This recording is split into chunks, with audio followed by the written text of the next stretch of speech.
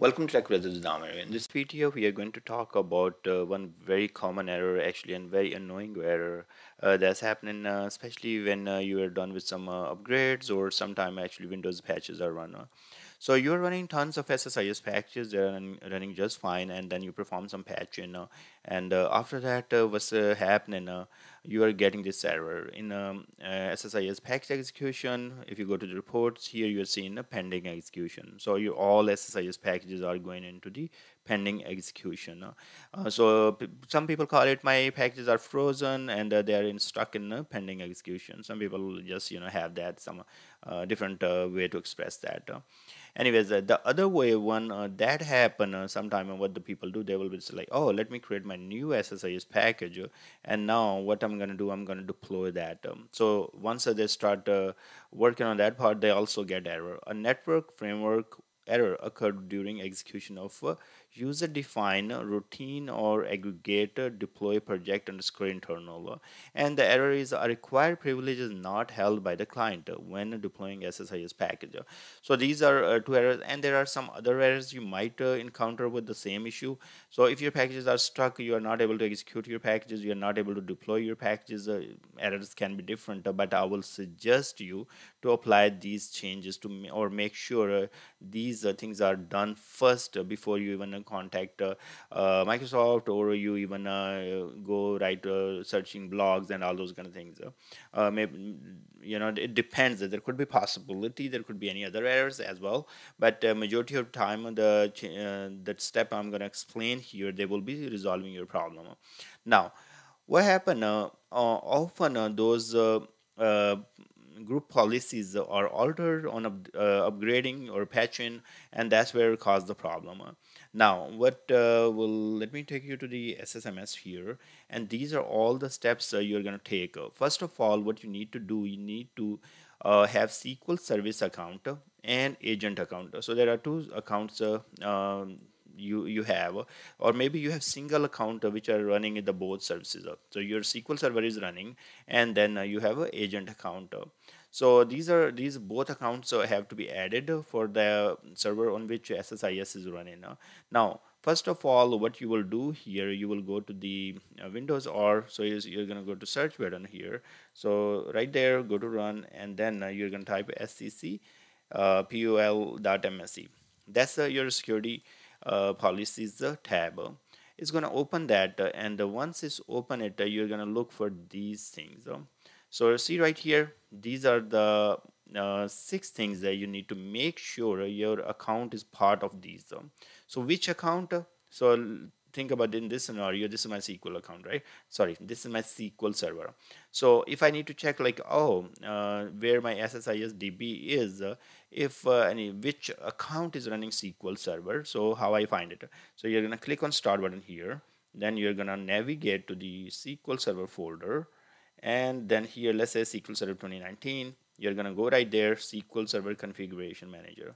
Once you go there, you're gonna go to the right here SQL Server Services, and right here you can see that I have a SQL Server, and I have 2 instances actually. So just look for this one. If look for whatever the instance name you have. Okay, and you can see that login as, that's the account I'm talking about. So you're gonna take this account name, and then you're gonna look for SQL Server Agent, and also see the account. In some of the scenarios, let's say in my scenario, I am using the same account here, but in some scenarios, companies, you will see for SQL Server installation, people have used a different account, and for SQL Server Agent, they're using different account. So they note down the both accounts. If it is the same, good. If it is different, note down both of them. And once is you have them, what you're gonna do, you're gonna go to the that policy secpol.msc, and now you're gonna open this page right there. Okay, once you have that, you're gonna go through each of them. So the very first thing you are gonna look for, act as part of operating system. So you're gonna go to local policies here, and then you're going to user rights and user rights assignment. That's where you're going to click, and then you're going to look for the policy called act as part of operating system. So act as part of operating system, see right there, and double click on this, and then you're going to add user both users, one which is used for SQL Server and other one which is used for SQL Server agent. In my case, my account is same. So click right there, and then you're going to look for the account. Let's say if it is your domain name, whatever, then SQL account, whatever the name is, just provide that and it will get. In my case, it is my account. That's fine. I can check my name and then just hit OK, and it will say, show me, oh, it is already there, or you can apply. Okay, so that's what you're gonna do. That's the first, act as part of operating system. Second, login as service. So look for, so you can press L after clicking anywhere, login as the service, and right here, so you're gonna go ahead and add that as well. So right there, so in my case it was Amir.Shehzad, so I'm gonna search for it, add it, and hit apply, hit OK. Now I'm gonna go for the next one, replace a process level token. So replace a process level token, add user here. So you are gonna be good here and hit apply and hit OK. Now you're gonna look for bypass transverse. So press B and bypass transverse, so check in, and here you're gonna add the user. So in my case, again, I'm saying I'm using the same account for running the SQL Server service and for agent. But in your case, if you have two accounts, separate accounts, add both of them. Okay, hit apply. And then again, we are going to adjust memory quota. So look for A, adjust memory quota. Okay, here, add user.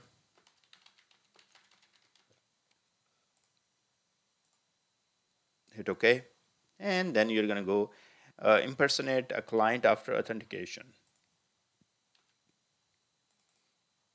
And here you will be adding that as well.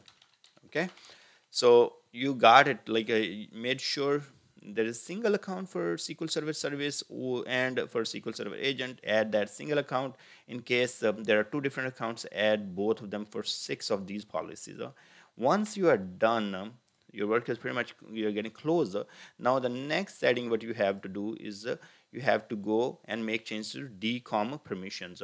Here on the SQL Server machine, you're gonna go to the Windows R and then type this. So you're gonna go to the run and then DCOM config. So you're gonna go right there, run, and paste it there. Okay, and hit OK. And what's gonna happen is gonna open a tab like this. And here under the, see right there, you're gonna go to the left pane right here, and then you will be going to the component right here, services, and use this caret, and then go to the computers, and in the computers, my computer, and then you're gonna go to the component services window. So let's expand this a little bit, DCOM config node. So you have right there, and it's gonna open all that. Okay, so let it open, and then what you're gonna look for, you're gonna look for Microsoft SQL Server Integration Services installed. So you're going to look according to that. Now there are so many, so you're going to go SQL Server Integration Services, right? So SQL, look for SQL. Okay, so it is the, let me expand this a little bit more. So we should be Microsoft SQL Server, I believe that's what it is. Yeah. So we have Microsoft SQL Server, yes. So I missed that. I should have right Microsoft SQL Server integration. So see here right now you have 11, 12, 13, 14, and 15. So depending on your version, so if you are using let's say 2019, you are gonna go right there. If you are using an older version, you are gonna go according to that. So whatever your version is, that's where you're gonna go. And once you go right there, and in this case, let's see, you have that, and then you're gonna go to the properties. So in my case, I'm gonna right click here, and I'm going to go to properties, and here I will go to security, and these are the 3 things we need to take care of it. So see right there, right click and choose the properties, and then you're going to add edit this one, and then here you're going to add that as well. Okay, so you're going to add that account, the same account what you have added there for your SQL Server and agent. I will go ahead and actually add both of them. Okay, so just give some permissions. I'm going to show you what permission you need to give. Let me see right there and hit OK. So you're going to do edit as well and add this user here as well, and then go for next one, and then keep going for this one, and then you will do the same thing and hit OK. Now once you are done with that, so here are the things what you are going to do. Under security, you're going to launch these and add SQL Server account, and then you will be I will provide you all these steps here. Okay, so then you're gonna local activation, remote activation for this account. Okay, so that's what you're gonna do right there. So you're gonna go to permissions, and so it has to be added in all these three. Sorry, so right there. Okay, so you're gonna go to properties, and then under the properties, you're gonna go to security, and it has to be added for all these three. Okay, so once you add those accounts here as well, you're all done. You should be good to go. And the last step what it need, you have to restart the computer, not restart the SQL server, restart the computer. So that's kind of hard. Sometimes you are dealing with the production system, and you don't have like, oh, I can restart right away. So you have to schedule some time for that. So these changes can be done maybe on the Friday evening, and then once that's done, you can restart the computer, and you should be good. Your packages should be running just fine. In case your packages are they like if they are not running as a production system, then you have to reboot right away, so what I will suggest you go through these all steps, make sure and many times I see that even it's written here, I see people like miss that, oh, like, oh, let me do this, I don't really need it, this one, so they will not apply there, and then what happen, it will keep getting the same error. So I will suggest you apply the policy level permission for all these policies, and also do the decom. It will solve your problem. And in case it does not solve problem, then you might have some more detailed error that you want to Google and try to find out some help. Thank you very much. And what I will do, I will put this all the details in the description, so you can take from there and try out. And I hope this will help.